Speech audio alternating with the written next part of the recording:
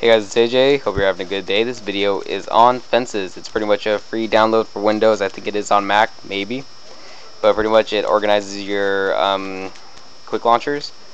Some people they have limited desktop space, so they always end up putting them like this. They go down in a row, and they all get like all jumbled up and everything. Pretty much with fences, it automatically lets you just organize them into how many ways you want to. You can move them around like this to anywhere pretty much you want to. You can make them bigger or smaller.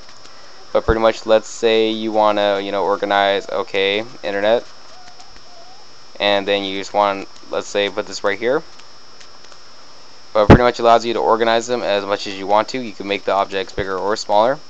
But as you can see, you automatically open up. You automatically just pretty much, you can edit as much as you want to. You can lock it. But let's say edit fences. Sorry, it's taking a little while.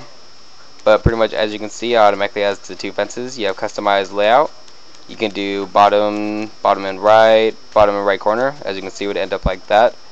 And you just have different ones to do. You can even customize the layout to make your own fences. Customize, you can change the transparency, the brightness, the hue, the saturation, ally fences area. But that's pretty much it. There's tools to where you can do pre-install snapshot and first snapshot. But once you install it, it'll automatically say, do you either want to use it for advanced, where like you already know how to use it and you can manipulate as much as you want to, or just casual, to where you just have to. I just press casual. But it's a pretty cool little software to download. It is free. I'll put the link in the description. Hope you guys enjoy this video. See you in the next one.